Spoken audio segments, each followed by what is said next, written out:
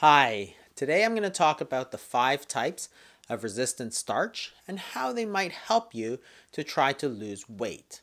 And it's coming right up. Starches, things like oats and beans and wheat and rice, are called polysaccharides, and that means that they're long chains of glucose, which is a type of sugar.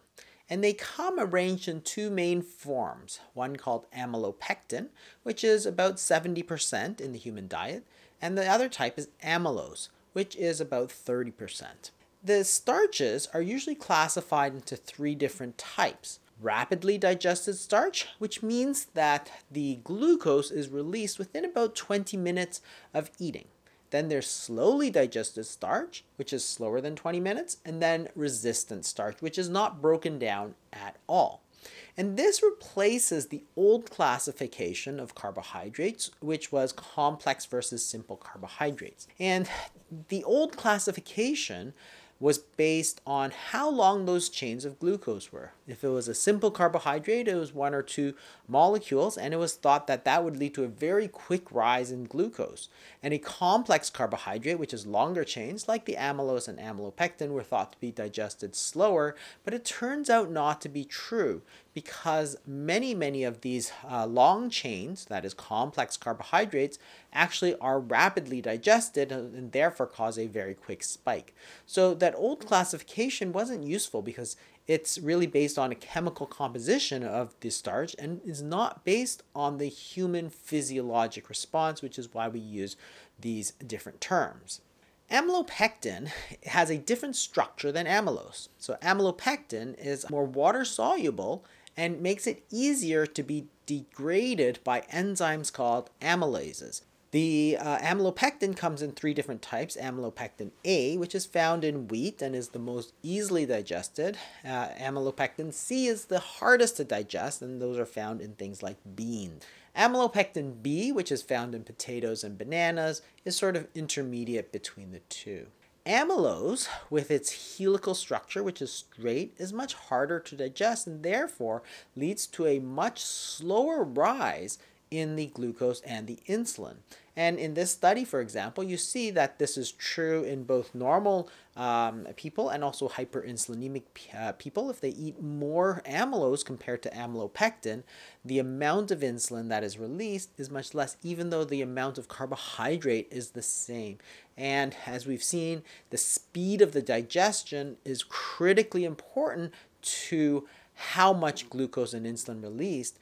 There's actually 6 major forms of ways that can be influence the carbohydrate from what you eat to how quick the glucose rises. So the first is, as we've discussed, the amylopectin to amylose ratio and how much resistant starch there is. Second is the particle size. That is, if you have much larger particles, they tend to be digested much slower. If you have something which is grind up and very small, it can be digested very quickly. So, for example, if you have steel cut oats versus very finely milled instant oats, there's a difference because the particle size is smaller.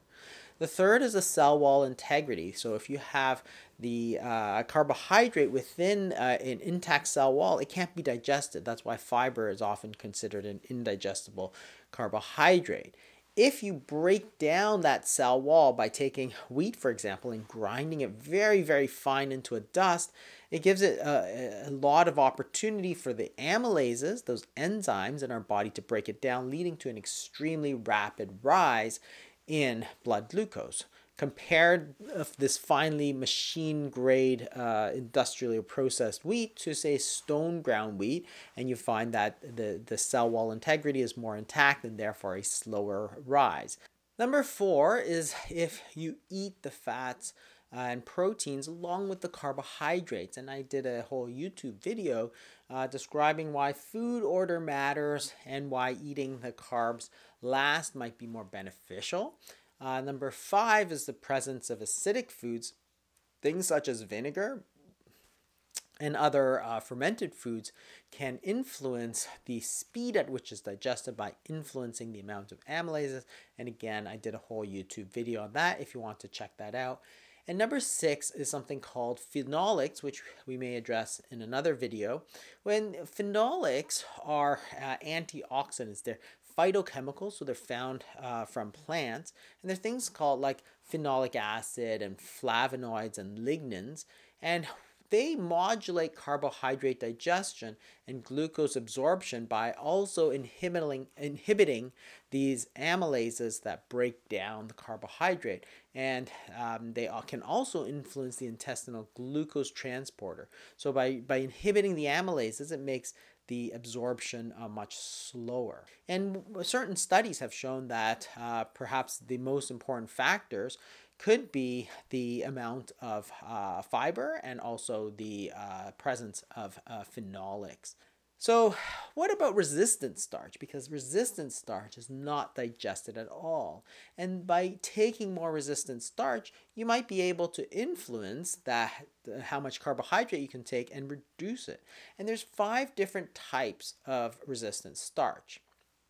Because they don't get digested at all, it goes to the colon, and the carbohydrate then gets acted on by the gut microbiome. So those bacteria that are in the colon start to break it down into things such as short-chain fatty acid, or SCFA. And that is important because that has other influences. It stimulates, for example, GLP-1, which is a hormone which may promote satiety and decrease gastric emptying, and also peptide YY, which promotes satiety. So this fiber, even though there is no absorption, the carbohydrate goes straight through us, doesn't get absorbed, can still make us feel more full and make us want to stop eating. And this will have an influence in terms of glucose sensitivity and decreasing the amount of insulin released. The first type of resistant starch is type 1 resistant starch, which is that the carbohydrate is trapped within a physical barrier, and that usually is an intact cell wall. Because it is contained within that cell wall, or perhaps a protein matrix, therefore the digestive enzymes like the amylases can't get at it because they're physically blocked. The fiber is the most classic example of that, where the carbohydrate is trapped within the intact cell wall, and therefore you can't do it. You can release the carbohydrate by industrial processes such as grinding, but also milling. Sometimes chewing can also release that. So if you look at those examples like machine ground flour versus stone ground flour, or steel cut oats versus instant oats, there's clearly a difference when it comes to the effect on our bodies, even though the carbohydrate is the same. The second type of starch is called high amylose starch, and because the amylose is digested slower, you can modify, mostly genetically, the corn and sometimes wheat to have a much higher amylose concentration. It's called HAM, or high amylose maize. That's not very common, however. The other way to look at it is to look at the different varieties. And here they've done some studies on rice. And certain types of rice are much higher in amylose than others. The highest variety rice is basmati rice, as well as jasmine, and they're about 30%, so on par with wheat. But the sticky rice, or glutinous rice, has almost 0% amylose. It's almost all amylopectin. And in between is the short grain rice, which is about 10 to 20%. The other thing that is very high in amylose are unripened potatoes, unripened bananas, maybe baby potatoes as well.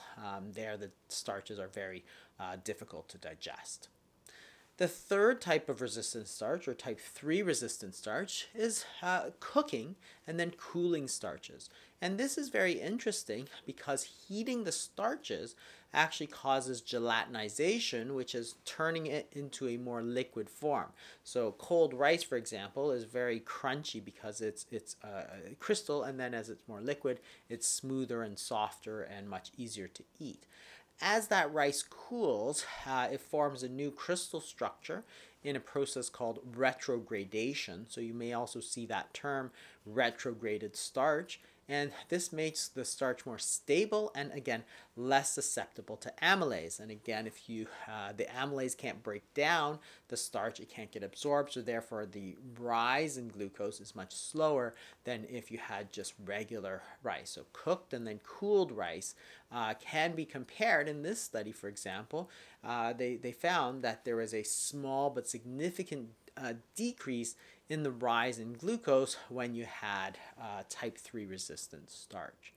Potatoes, on the other hand, if you were to cook them, cool them, and then reheat them, most of that starch just goes back into its normal structure, so it doesn't have any effect. But the good thing about potatoes is that you can eat them cold. So if you cook them and then cool them and then eat them cold, such as with potato salad, for example, then again, you can take advantage of this resistant starch.